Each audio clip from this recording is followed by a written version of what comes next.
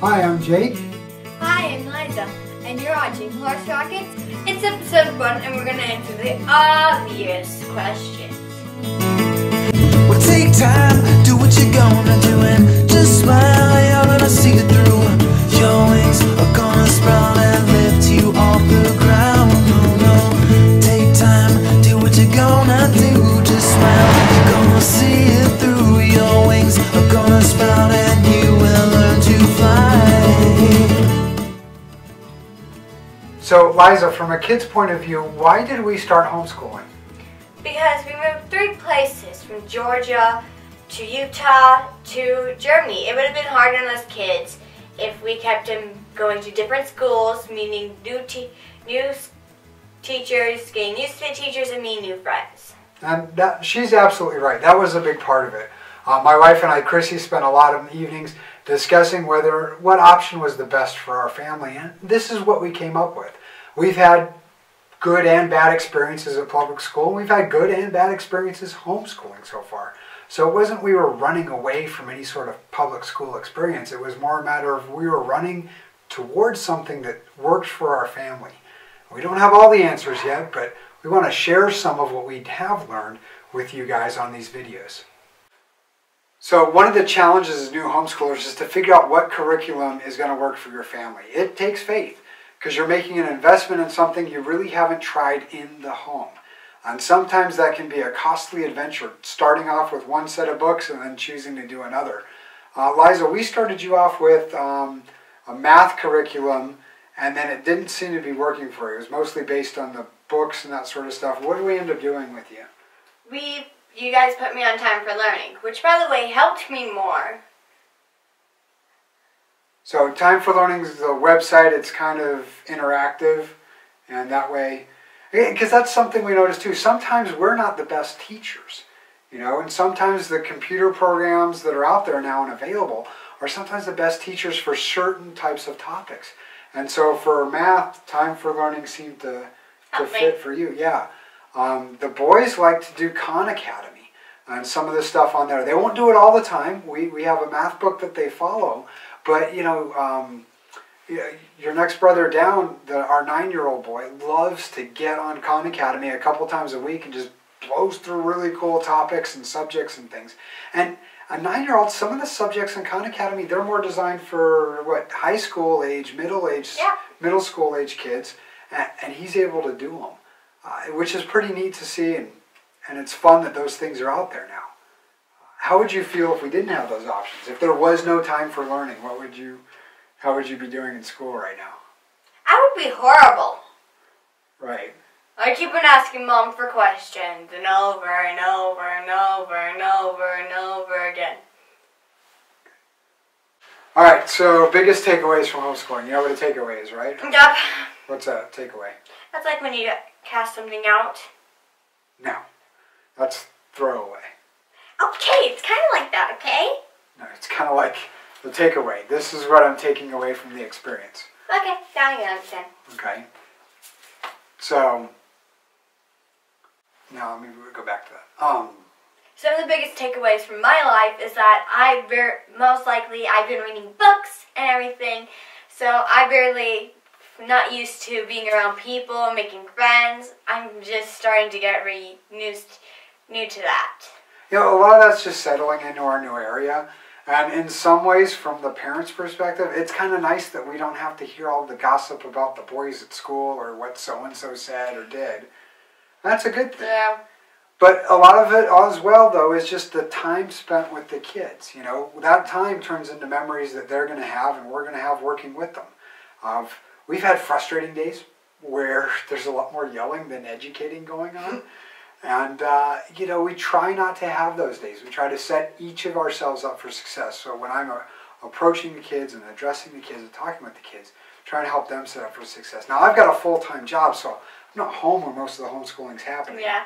But on my days off, my wife powers down and I have to power right back up. So I go from dealing with one group of people at work that I'm able to talk very firm to my kids. And switching those gears has been a fun challenge at times. And a rewarding one, too. Sometimes when he's home, we actually go around Germany and see the cool places. I'm learning German for school. My mom is learning, it was a nanny here, so she's learning German, so it's easier for us. So homeschooling gives us a lot of freedom, and we're currently living in Germany. So a couple of weeks ago, we had the opportunity to visit the VW Phaeton factory in Dresden. And that car starts at about 100,000 euros, and the factory is open to the public and does tours.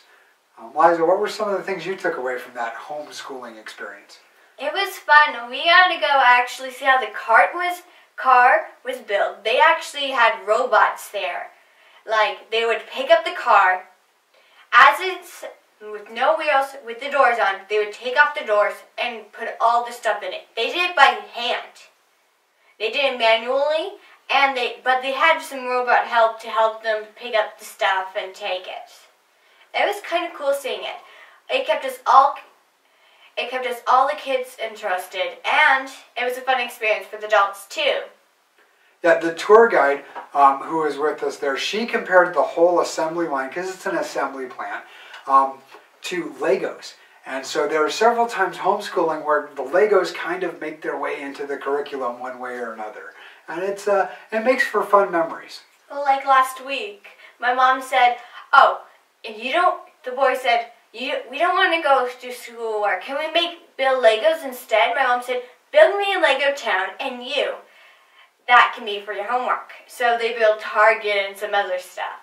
Yeah, so the assignment was to build a town and tell us why each of the things that they were building in the town, why they were important to it. Yeah, and it was really neat to see how they're learning about the world and the different things that need to be in there, in order to make a town function.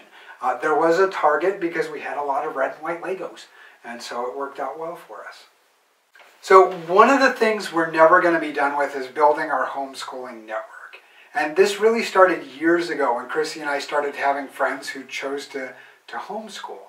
And we used that network to get answers to different questions of, and how to make this successful. Now we're trying to transfer that network from our level down to the kids' level and give them a network of homeschooling kids as well that they can rely on. Liza's been introduced to a couple of families in the area, and it's just a matter of syncing up schedules so that can work. But everybody needs a network to be successful, and they need to be able to pull different ideas from other folks.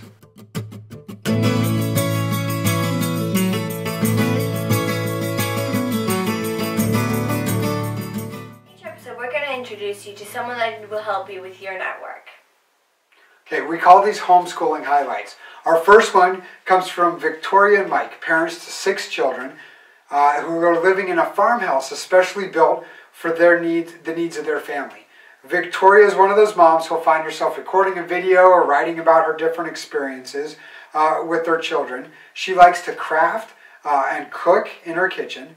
When asked why she homeschools, she unashamedly responds with, "God placed it in our hearts to do so."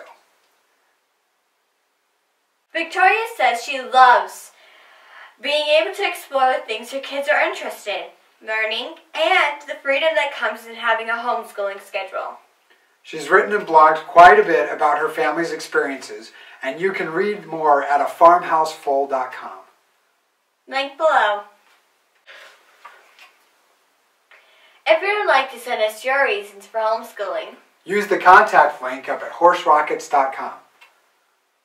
Or you can follow us on Twitter. Are we on Twitter?